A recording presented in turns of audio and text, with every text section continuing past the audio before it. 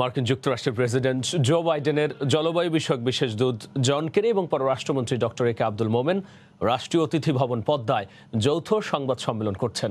আমরা সরাসরি যুক্ত হচ্ছি ওই সংবাদ সম্মেলনে।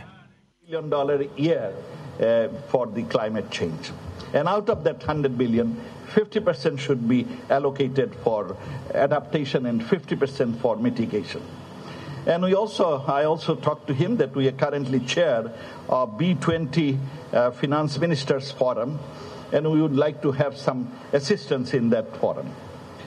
We talk about river erosion due to erratic climatic change and salinity due to global warming. Each year, thousands of our people are, uprooted from their homes. We have been trying to rehabilitate them.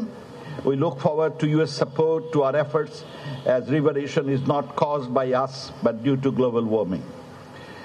As CBF chair, we want U.S.'s support to create an office of special rapporteur for climate change at the UN.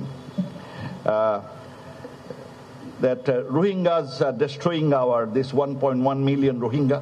They're destroying our forest and as well as ecosystem.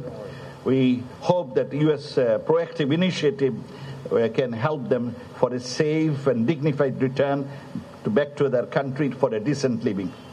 We discuss U.S.-Bangladesh climate collaboration in adaptation, in resilience, in mitigation, in renewable energy, waste management and technology transfer, and financing of climate change. So these are some of the major issues we discuss, and we both agreed that we will collaborate in partnership for achieving our goal for a better future for the people of future generations. Thank you very much, and I give the floor to His Excellency, the Special Envoy, Senator. পররাষ্ট্রমন্ত্রী doctor Abdul Momen এবং মার্কিন যুক্তরাষ্ট্রের president Joe বাইডেনের বিশেষ দূত জন কেরির সঙ্গে বৈঠকের পর যৌথ সংবাদ সম্মেলন চলছে। আমরা এতক্ষণ সরাসরি যুক্ত ছিলাম সেখানে।